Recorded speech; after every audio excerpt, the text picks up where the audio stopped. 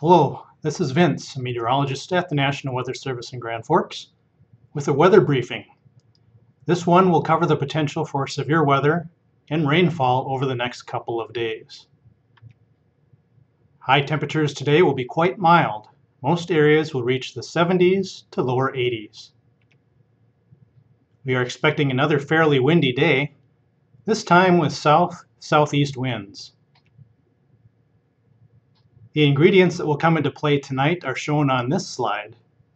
Basically, a frontal boundary will move into the Devil's Lake to Jamestown corridor, with plenty of moisture in place east of it. A strong low-level jet, or winds about 5,000 feet up, will move into the southern Red River Valley by 7 o'clock or so. This will set the stage for isolated severe storms tonight, and they could roughly occur anytime through the night. The graphic on the left shows where the Storm Prediction Center has a risk, which includes most of southeast North Dakota and west central Minnesota. Hail up to 1 inch in diameter and 60-mile-per-hour winds are possible with these storms.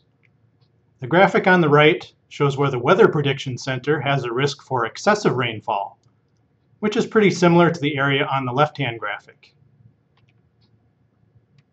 Here are a couple of our high-resolution model forecasts. This one starts at 7 p.m. tonight. These really do not show much happening yet.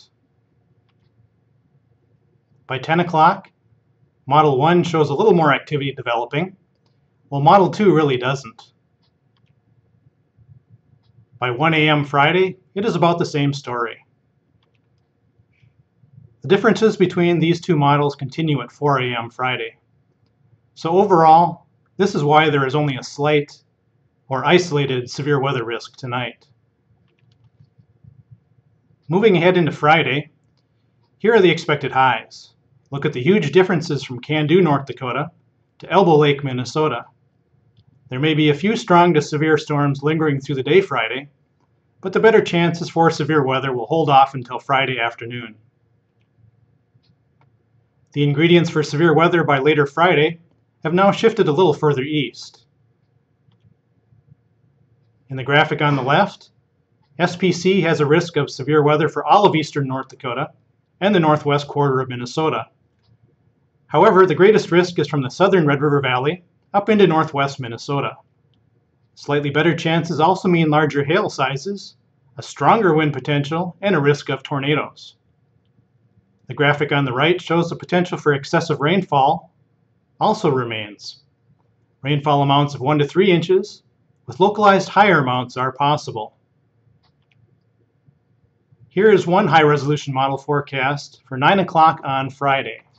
Notice the severe storms or stronger storms right around the Fergus Falls area. This is the forecast for 11 p.m. on Friday. The storms are moving east of the Baudette to Park Rapids corridor. Use this with caution though. It is just one model, and this is still a long ways off yet. To sum up, there are several chances for strong to severe storms over the next 2 days. The best potential is probably late Friday afternoon into Friday evening. This concludes the weather briefing. Have a good day.